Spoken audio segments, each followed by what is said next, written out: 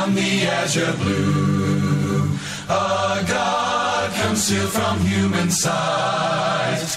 He tinted skies with heavenly hue and framed the worlds with his great might. There is a God. There is a God. He is a Lord. He is a Lord. Radishra, say, and then an operation Lasuka Accra at Yasifo. Voice of the Church, a Jumadi, a Church of Christ, at the Bro, Cosiada, and Opebiano, and an operation so Yade Ebro. And an operation may Koso and no Akasa a war topic. Yeah, my friend, my God and my country. My God and my country. That's what Timia was my God and my country, Imono. I am no a casa, a far, and somewhere, a sea, a way, my moon. Now, I've been check a crack, I walk a hono, made the amount. Now, for me, no, a ura, Uyankupon, a seminimo. Now, you have to train and come up. Now, watch a chamonimono, and some kakranka crabby as see a way, manimo. Now, here, set your bosso. And I pay Bible in a swami passa, only 2 trimono. I war Psalm 33, verse 12. Psalm 33 and verse 12. And young Angomano, the Tosso and the Asamiansa, and Chichamu Edumino. Onyasa for David, or Hene David, Nasebide. Blessed is the nation whose God is the Lord. The people he has chosen as his own inheritance. Psalm 33, verse 12. No? David said, blessed is the nation whose God is the Lord. The people he has chosen as his own inheritance. In Shira, ane omanya, odi ochedi ampo nyankopon, eye ni nyankopon. Sa omano o nyankopon ebe yi won, na odi won aye ne dwapade. Enti anopai de me ne wo kan enyina ne se. Ghana eman se enke nyina bedan ye ne akoma e de ama o nyankopon kokrokwa obo osoro ene asase epo ene de wo mu no ni adane yakoma ama no yi a enka nyankopon e de ebeye ne dwapade na ebre nyina me kyerɛkyerɛm e kyerɛw sɛ de ntia omayimu ensam ya na eho ahia me na yeye program yi a me bosu bio no ene sɛ asɔre no asɔre e wo omayimu. It is a bibi cost for mind mu. Na say asɔre for eye ho say empire ho. Na bibia ye sabe quotation na abekeka. Wote ho no mo na amanuhunu awie. Na ne sa enti no menam tro no so atwe oman Ghana nyina adwe agina so say. Oman no ye nyina ye dia. Say oman no ahwiegu a ehwiegu ye nyina itiri so. Sa omano eye ya ebe ye e de amawo eneme enti ana na wotwe mienu a etwa mu no mani pretending dia na me no e kasa e fa niema bi a e koso ye man mu ho a e twa se enipa e sori na ye kasa ye wie ye no obi fra me na wo se ei ene de obuafu pa o ana wo kasa na me se dabi enye abufuo ye fra no eni bere ena de wani abre pa na emom yanka se mebuafu obi ambeka nyamsam a kire no mebu ntumi mfu dem asem bi ho no mo a edika ejase ye ka na yetu ye hofo na yetumi eye oman a ye ni abre se be develop ye man no amaman ka ye bebre ena wo wiase wo mo ade ensiye ene bere ane oman ho do aboa ama omoman atumi ayeye na kyesa se kase ye be ya ye betumi aye sente sa enga wo sore a enga wo pe Italy akọ enga wo sore a enga wo pe Spain akọ Henki Amranti and Yamabawa and Gokrani Mirwampo Enyaya and Kombeko United Kingdom and United States of America. Nasa obi amfani ho ansi ho anya adwumaden obi anya oman bapa ampre se oman no eye nyina dia na the science twase eye ni yi a enkere se asore ane akotretra ngofo embassy na omo treaty e employee entimi nu adofo awutie me ni amaka e wo medwumadie so na ene bisisu bio ne se Ghana for ye partisan politics dodo. You can't partisan politics no and when they say would want dom MPP den Emma say MPP eya dia enya mpa ye can na wo brabra so wa mu ntumi nka and obi kan so na wo brabra so would ho adom NDC den dia just say emfumso bia ni NDC mu na no na menam tworo kronkron so twa wadwe agina so say e no ye mfa mbelde o man e don't ye ho se ye no nipa bebre epe party asam se party be yie na o man no ebeti apansam a emfa no ho mini order for wutie me na sorry kro bebre ba Ghana for ye kro no na nso so ensesa biara ensi o man mu no edi adanse se etwase etumi kasa kire ye ho strongly ya ye nya twomfo ene ete o man ni mu o ya Ghana ni obia be kwasore memne da for kwasore omo ekori fiada ye ne ekori kwasi adan eduru kwasi ada enya samketwa she multi TV so na she asori for dodo agi stations ewo TV so ene nsem bebreba a wo mo kan niam ahodo a wo mo ye se de ye no eye genuine adenti no man no atete aponsam sa mini order for wutie me etwase etumi develop ye man na etumi esi ye na anopai mame mo enkrofo bi abaso last 2 weeks e wo dwumadie no so no me kasa den say o mai mu ye enkrofo bi o mo se ye from Christian Council for na Christian Council for o mo te o mai mu no se ampara o man no enema enkoso yi a e die enti e na ya na mo ayeku adan na buntumi mfam wano entumu bi ye Church of Christ for no Christian Council ye nka ho mo na mo se mo ye Christian Council for ena dia ben adenti ena niema ekọ so ewo manimu a na Christian Council for ebetena hwa ma de no apratete awie ansa na mo bi wo mo no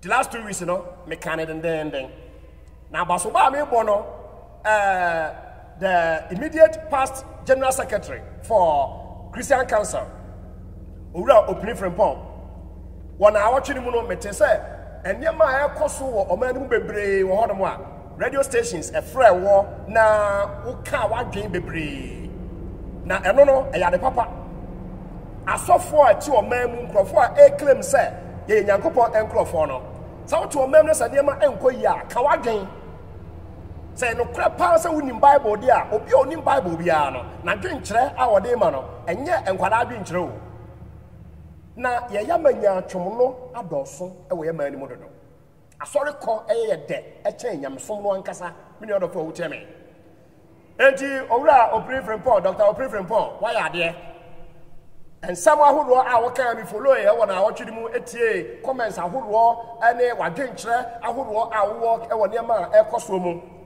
mitie free SHS ene double track ayese eba o ma wo comment yesi ye be taxi asori mete de o kan eye na asofo nkrofo amo na mu kram sa mu ya asofo wo man ni mu no mu nyai NDC ni MPP sam no na mu nyina ho e ma onyankopon na ye nyina nyame asam so enkasa nche politicians no na ye kasa omubetie chairman of Church of Pentecost sorry mo chairman foforo am wa no wo so mi follow e wona awotwiri mu na wo so do wa no to mu bi na wo kan say corruption no a ye ka ho asam wo man ni mu no aso no ka ho pa na manage ye se mete sansem we ye de ato YouTube obi anim ne sa na 2 weeks ago no call na me ye nyina no se ye ntumi ntena o man mu enka se ye ya asofo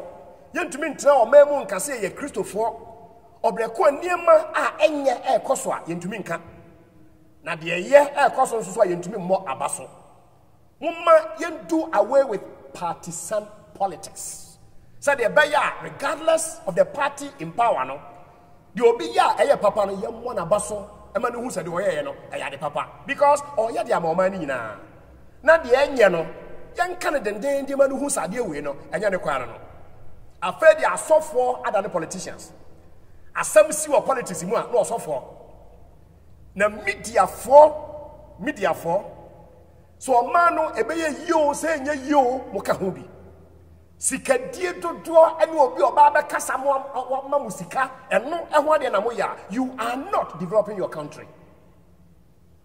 Sa wo call amama bi no so a ye won sem bi ho no mo say eba enye politician ye frɛ no. Ye frɛ the technocrats. One more omunim ade no ani so. 24 hours Ghana for nya be politics. And the politicians, a trimu ayo omu de every trimu de, and a dibu o mine. I take you obia for granted. As of for to a man, sorry, Emian Kenya, Copa, Sabian, Yamia Samso, Nian Kenya, Mia Samuel, Yano Cra, and politicians, no. Now against Sacra, more against Sacra, and to me, Mra, now you to me develop or mine. Sani, you or mine. Nanya or so for politician. Or so far, I don't want a particular political party. The end and Koswa Untuminka. And come share, Yankopon show, and come be out here, Uka, and come share one side. Asa, and you contumpo, as I might say, we are therefore out, Yaman. And any Pamabomudi, Mrs. Catch almost at my idea. Sir, Mubo Modern, now Mama, Yate Money. Na nipa eso ye nyame nipa no to kro anasa omanmu a na wonim de a wo Yankopon asemu nti no se bibi koso a etwase ete one na ma politicians no e ma me hye oman no so oman no nya politicians dia as say slow politicians na mom ye adwuma to say oman ma a ye buta nyina no say ye de build oman no a eno e na ye na kakraka di nyina no say ye be ma Yehowa Nyankopon aye Nyankopon. Psalm 33 verse 12 and ene me no de ye adwuma oman biara a wo pene so e mo Nyankopon aye ni Nyankopon no sa oman no esi ni ye na azani nkontompo ahye Ghana for man do nim diantra so ene kotokrane a Dr. Ephraim Amu eka ho asem e wo yen ara yasa asemu no eno na aye sese ya kotokrane ahye ye mase atwom asante kasa kotokrane etre se onipa na de na wo ye no emu na ho oya de a onye no genuinely ade na wo ye no enna kwan so tote ye ne ma yo ene de ye nyina ye sa de be ya bibi ebeba ye nsem na oman no etwase etumi develop no ade ba ko a 2 weeks ago me ka ho asem na ma hu no se enya positive impact na me bo abaso bie the presidency. When it was last 2 weeks, me catch on say me call Netherlands nansen na ade chi anopa the prime minister no enko adwuma no what a bicycle so wow tie me no 2 weeks ago I mentioned this Ghana for to me call Netherlands for say kopa be say omama ye bia na finance minister na osresre na ne bag je na hana omama ye million baby na wo kwa kobo besia no opani no ohwe omama no so no kwadwuma te bicycle so abi before ye kokoti dodo abi before eya homaso dodo eno ne politicians no asua ene wo mo ye na last 2 weeks no we na make we say ada na aboafo mi bu mfu ye mani na abre say on my way it just see enye ha natural resources bia na just Yankopon de dom ye no ode adom ye azani kalabule kotokrane na asai Ghana na ukowura politics mu a bobo uso odwane akwa asore dem a ene bobo asofo ayazani kontompo ada Ghana for bebre tinipa bebre adwene so omo sum yame no so onim Bible Ghana for nye Christianity or Bible mu no ene ye practice e dey ba asam kra de ati hwin we know other for who tell me now 2 weeks ago no me catch us say Bolivia president who dey amumra dia no Google it Bolivia president so okwadwuma car a wode kɔ no eye 1964 Volkswagen apotro car ana Bolivia president wode kɔ adwuma Ghana kasa president ba cars ya obe kan moto edi animu ene de ben pe say rehokra odofo wutie me na abaso amebo Nana Akufo-Addo ne na ba no ene say na ochechwe mu no Nana Akufo-Addo ko Ashanti region announcement o ye ne say if you na cross wo ko ba bia ministers no ene nkrofo a ono eko no obi na betena bus na mpara yehu nso say odo omo atena bus na mekra ehu sane no kese na mi nyina so mfa ntu asofo nyina afo say sabo hunu say ye kasa ombeti wa hunu so se me ne bre ne ye kan samo a ye no kware enye partisan enye NDC sam ne MPP sam ne ade a ebeboa ma o ma nya nkoso a wunim say say nkrofo no betie na eye manije kese ebo mampani abaso e wo de waye no emo for security reasons no omo ntrimu sa de na omo eye no ye nya no woni kwan so na okwan bia so sa convoy no car bebrebe ne de it is unacceptable. It is unacceptable a third world country on my nipa equal 30 million mo ambulances I have 56 on man penin in crofon to mean two kwan car exit train e dey asabon kwa na wo mo aye yie no e kobo be say wo mo ho no yesa na wo mo ye enti me bo abana baso no na ya no mo kasa listening government no e ye de tietie na e be hu say we are listening and also we are listening. In this case the president and na abana why are listening na e ye said the nam sa kwa we so e betumi abu oman e de ahye onyankopon e de konkon no animunyam me na papa wo tell me afe na wo twini mu no enema e course wo man animu ane ye ka ho nsem bia ni free SHS no and the double track system abana person ode ba ebran kwala ni bi akọ school na ebinum e wo fie odofo me say sa free SHS no okwan biara so e yade papa na mekoso abo aban no abaso saa e yade papa program biara ye beye e wo oman mu ne botaye ene say won mu asabe ehia won mu ye beboa won mu so tumi asori agina won na so no e yade papa onyame so be hira so na mom ye fra bibi birth pangs sada bro for friend no sabe oba owo na yase ye ne ya ene ade problems are aba ewo free SHS no nyina no e birth pang nyame boa na oba no wo abufra no say pa na ne wura free yaw no enyina se problems eba bibi ho a na no nkyere say wo ya enye yi enti aba no me bo abaso bompai papa e de ma wo say munyire mo ho na monye na education meye enkrofo kitwa bi dia e wo wiase na oman a education animo nso no oman na eye oman enti mekoso abo abana baso na mafutuo mede tu oman no say te say de yeka convoy e ho asemi no V8 no so free nkran na wo kokuma se a petrol and diesel out the gumo no anya bi ekura no e 500 Ghana cedis 5 million in and out e 1000 Ghana cedis. Education is very expensive. And when you abandon a cut down, expenses are necessary. So no maso sadia and we are any year.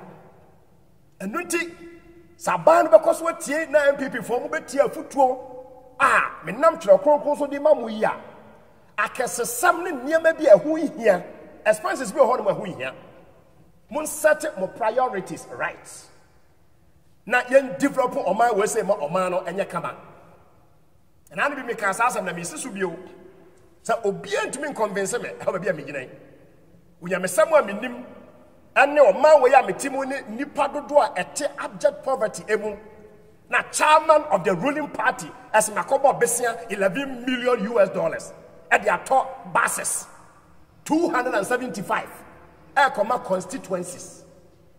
Now on mine no muna da holding in ambulances 65 56 me di crack 56 what you near konya besia unim kwan ye faso ekọ bank kwa je besia e toka ekoma constituencies wa we MPP ni ekwa we say pa na wa muni kum sanya atwom na ye kana no okwan biara so sa de we malanfo enye no kwan no car well unim no investment obi a woni abra investment no car na akoto ya no sabe bibia betumi ato no at any time Said the one day you was a car, bay, Juma, a mosicano, and you're bringing on it. Na da benda and na Ghana ha matters MPP party, a party, and as a NDC party. Government in the air, your man is a kind of idea, you know, but party no ankasa. Why you road? Ghana ha, what be that? Party no, I road. On to the American say, you vote to MPP into power. Or man is a kind of idea, free SHS no, and your MPP for now contribute to CM. And again, a scan of the years are. Now, so political parties no more ska. Want to be see headquarters. Want to make conferences. I spend monies. Are there now young yes as our road area NDC as a party no and whatever. I just our government wants to watch me. Where is your patriotism? Or papa I will tell me. And until and yama a yano, Yabeka wants some pa. Niano, Yababo Hokoko. I mean, Nipa at me on says, Hanyama we know, and Yanaquano. But free SHS Nadia, let us try as much as possible to depoliticize it. Yet you politics in free. Say, enquire da, Tanono, or Sabinum. Now, and MPP for free SHS. Free SHS are Eba Ediama Obibiara to a manual. It's a dear beer air cosso ever who are Enyano, Umianka Wasam. Near Papa and so Umian more abaso. Na dear before young time yet any abasobo. Obi a dear na a ya, Umian Casa wire dear. So we are sadness or yet a dear and yet now council so who's away genuine. Then yes, sir, African opposition. So opposition any dear Pierre government in power bayano, and your papa. And this is for San and Moyen is here. Now, Obi a car, nice what Jai can. It's a most more abamono, Sana MPP for so, normally yamo. Na a brass was a movie on your chai sadiano. Near different poor mine and more mine, a tumia and coso, a shirt when you go for the concono and munyam. Now, watch mono. Yakasai, Adifa, I throw a D for him. I tried D for Abba, Mite, Oba, Onipa Bakwa, watching what to say a D for. Then the near bread and day, Casa radio so. Now, I don't make catcher more media for us. Won't shut down now, brother Asiamah. Wouldn't me? Now, from them, the Casa radio so. Mamma Sika. It's a simple baby, and Papa Copana friend. I didn't tell where is that. Who develop poor mind and answer dear on Passamoyan. I tried it for one man.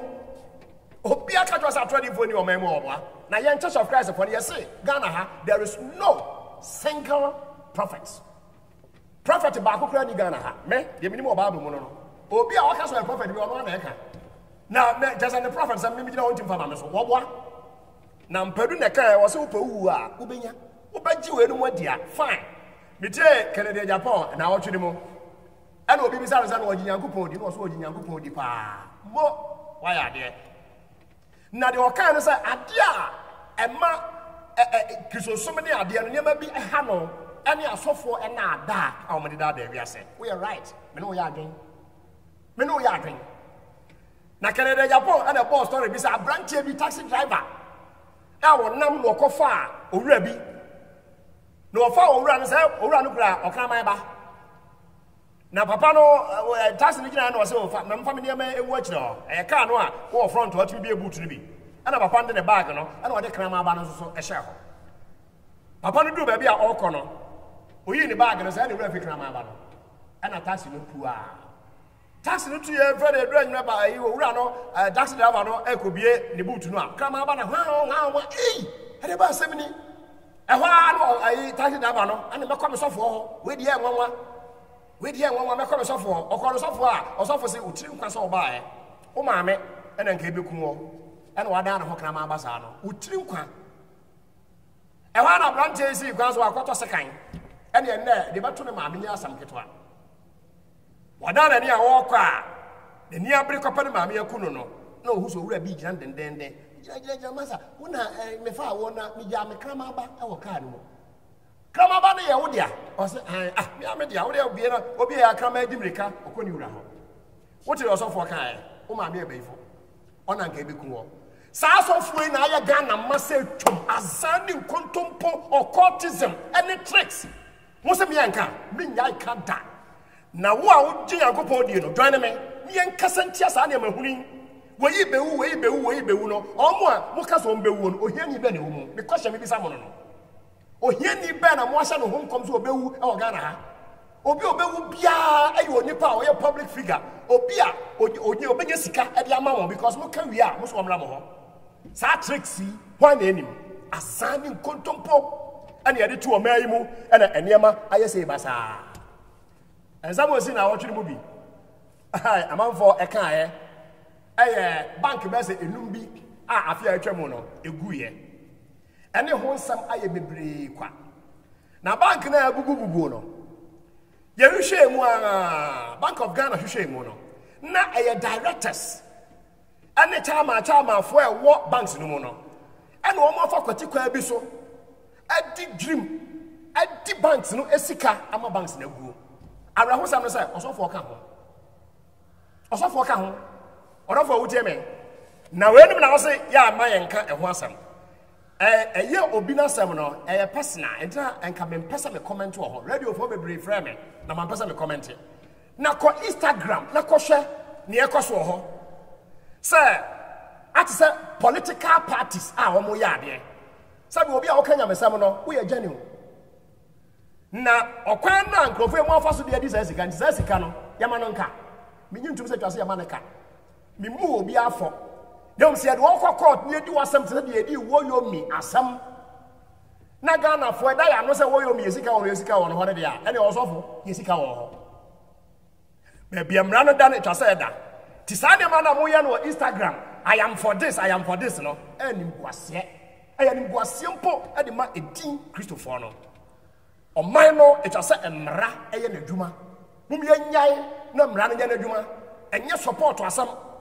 ene otan obi asam me da papa wote me sika nkrofo we say ama oman no ahwere no ye bodin a ya awrehosam na ye to oman mu na se ye ahu say ne ye de Yesu akata yanim say biase Bible nsam nya ye nenim obreko a de ye no ene nyamesam enkwa sabi nipa betra se adwena de ho akwa no na edi ne amachi just like that Africa Kwame Nkrumah Africa edaba ne yetete hui me da papa wote me na wotwene mu omampani ko ba bi no ka se ye be tax asori next week se me ba na comment e was ade no eno so ye ho nkrofo bebre anim se ye se aba no se oba be tax obeje asori eto obeje asori eto na adwenkyere ba ene ye wo e wo program yi eso me da papa ye nam Yankopon asam so na ye badwendwe nyama bebre ho oman biara wo de Yehowa Nyankopon ne Nyankopon no sa oman no esi ne ye yene a ye krem se ya asofo wo man yi mu yenye genuine yene a ye krem se ye Christopher no yenye genuine na ye nyina yenko entia azan ani kontompo kankan ani proye ema ye man enye ye atro a free president so ade be si MP fo so ade chief directors fo so no obi akwa sorry na dia nkyerɛkyerɛ saa na asɔre no ede mayen ama oman no ayese ne mompaye papa emfama abanya owoso oyade a eya yenkasa wayade de oya emfa no kwam no yenka kakra Onyankopɔn bedom ye oh for my God and my country me Nyankopɔn ene me man sa asɔre no wo man no mu dia ene yemfrɛ Onyankopɔn no magina yeyanim na omwaye ema oman entimi yankoso nanso agese wo eneme ye boya adwene aboso ne ye de betumi biara ama Onyankopon animonyam adedi Ghana for say ye Christopher de a ye hu Christo ewo ye man mo next week eye ne pene same ba me no bekoso akasa ewo sa asemi eho na Onyankopon nam nadom so adom ye ama atumi asie ye unyadaje a Kosra Church of Christ biara a eben wo yewra Jesus Christo say and you shall know the truth and the truth shall set you free na mubehu no kware no ama mo aye adehye Kosra Church of Christ biara a brand one. The Churches of Christ salute you and good morning. God richly bless you. And we survive from the start.